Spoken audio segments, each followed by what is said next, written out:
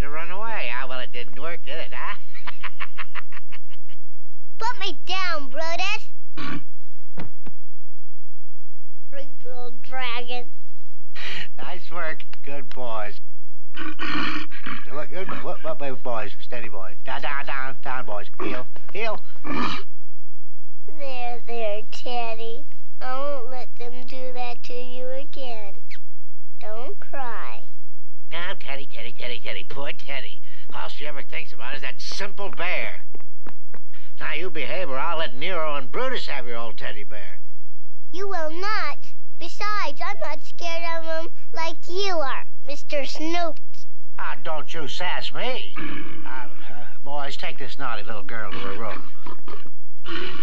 I can go by myself. Thank you.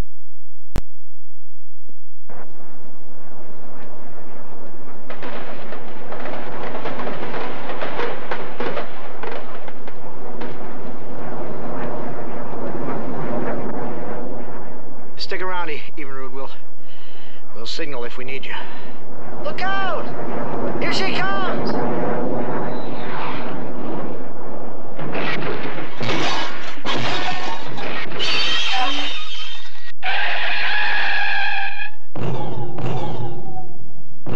Where is she?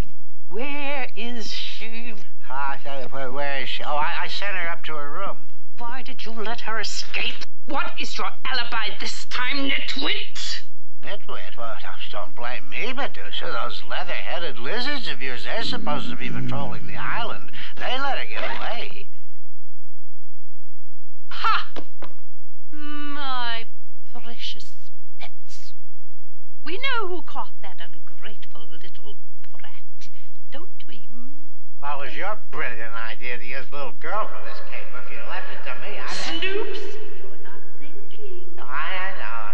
She's the only one small enough to squeeze down the black hole.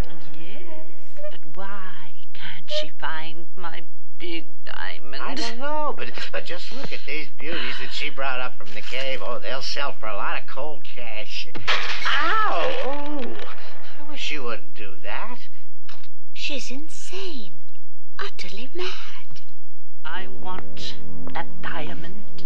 I've got to have the devil's eye. You didn't leave the girl down in the cave long enough. She won't take orders. You are too soft. But the water was rising and the tide was coming in, and all she did down there was fuss about her teddy bear getting wet. Snoops, you don't have a way with children. You must gain their confidence, make them like you. Yeah? How do you do that? You force them to like you, idiot! At the next low tide, I am going to put her down there, myself, and keep her there until she finds it, and it is as simple as that. Oh, it's as simple as that, is it?